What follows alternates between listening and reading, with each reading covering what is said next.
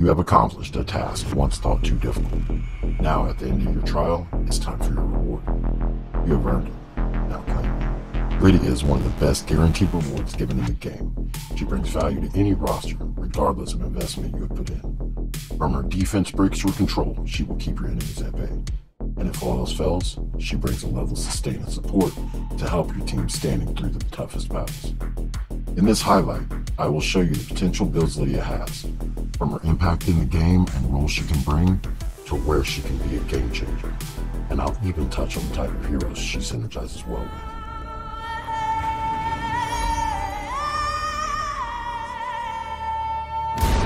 Lydia is the second progression champion given in the game, and she follows suit behind Arbiter, packing a lot of value into her kit, which makes her well worth the Faction Wars grind that you just completed. So much so that she actually overshadows some of her rare counterparts such as Dracomorph and Venus in certain areas of the game. Now let's go ahead and head over to her kit and see what she brings into battle. Now, looking at her kit and considering what role she brings, her strongest role would be a debuffer, AoE defense down, weaken, plenty of control with fear, her counterattack. That isn't all she brings. She also brings plenty of sustain. With her 25% strengthen buff and her 30% increased speed buff, finding a little synergy in your team could actually make these overwhelmingly strong buffs and bring a lot of sustain to your team. She also blocks revive, and that is huge for so many areas of the game. Whether you're doing PvP or PvE, being able to block revive can actually make or break your strategy. Not only that, but her increased speed buff actually allows her to be a keystone in a very strong strategy in Clan Boss. With any buff extender, you can create a 2-1 Clan Boss speed tune team based around Lydia herself. She also has some focused crowd control and very useful as like a high defense, high resist team lead in Arena. Now we're going to talk more about the areas of the game and how she performs in them. Now, speaking of her speed buff and being a keystone in a very unique strategy for Clan Boss, I actually utilize that skill in my Clan Boss team to create a 2-1 Clan Boss team. I have mine here, and I'm going to kind of show you how she works a little bit. But outside of just that, she brings defense down weak, and she brings poison sensitivity. You know, I use Frozen Banshee, but I also am known to use Nethril for force. You know, she synergizes real well in Clan Boss, and honestly, I think that is her best area of the game. Now that being said, I am actually going to be creating a new team, Infinity Gauntlet team, coming soon. That will actually remove Lydia from my Clan Boss team, and as well, I'm sad to see her go. She is just so useful in so many other areas of the game that honestly, I won't be losing her abilities at all in my roster.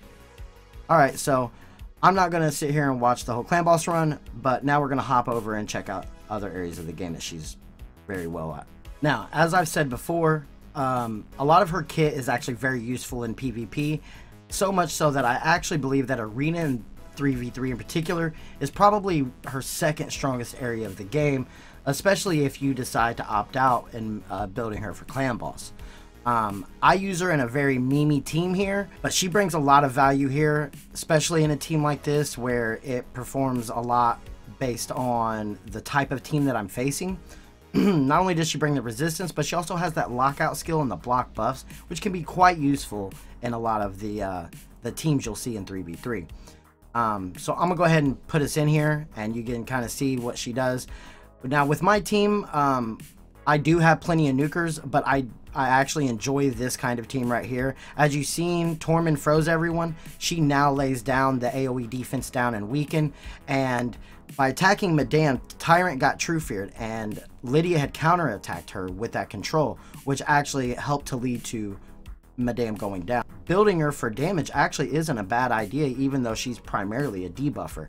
Like I said before, Murder Inc. actually has a video building her DPS style, where she utilizes that counterattack on her A1, that passive effect, to counterattack a lot more often, which will allow her to not only help control your enemies, but also do respectable damage. So that was just a little taste. As you've seen, the Arbiter speed lead team with a Kymar, Trunda, like just an OP strong team, and they went first, actually got outdone by my mean team. Once I can get her out of the clan boss build, she'll actually be built with speed, resistance, accuracy. So that way she can make sure that she pops off her skills first. She's the fastest of the team.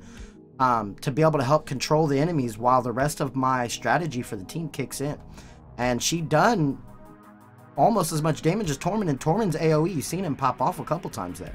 So all in all, in PvP, she just does an amazing job. She's got the block revive, so you know, against arbiters and stuff, if you are not able to finish them off by the time arbiter gets her second turn, then it'll pretty much waste arbiter's turn. The resistance lead, very helpful in a team like this. AoE defense down weaken, lockout, fear. It's like she just has so much to bring in PvP format. So again, if you're not going to use her in clan boss, I would highly suggest building her to optimize your PvP, as particularly in 3v3 build, because not only will it make her stronger in arena, but those builds are actually quite useful in other PvE content outside of clan boss. When it comes to the builds for Lydia, it all really depends on what area of the game you want to focus her build on.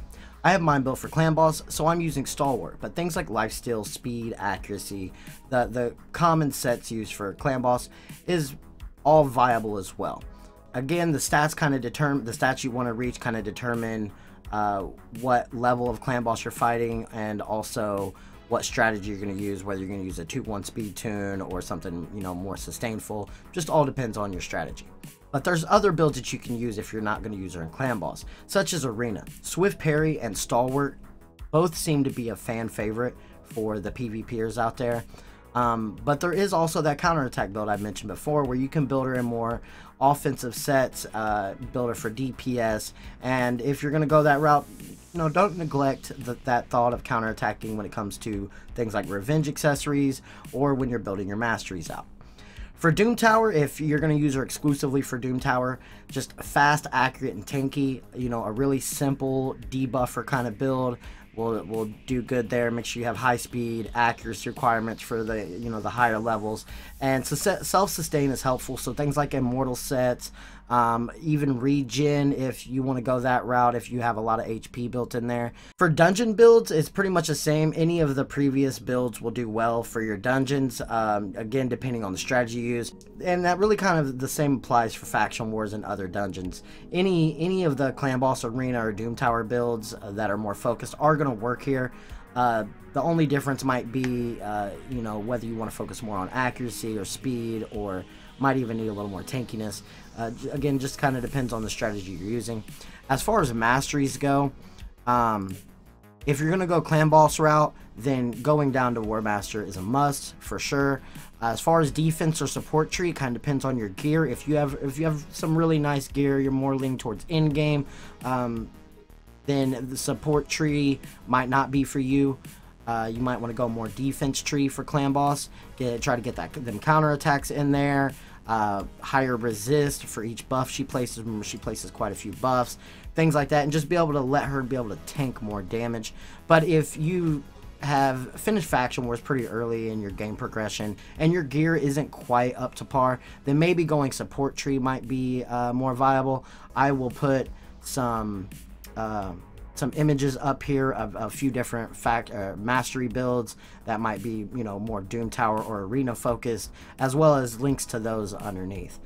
Again, depends on the area of the game you're wanting to focus on, but the basics would kind of be War Master if you want her to be more offensive, and then defense tree if your gear's good, support tree if, you know, you're still progressing into that late game.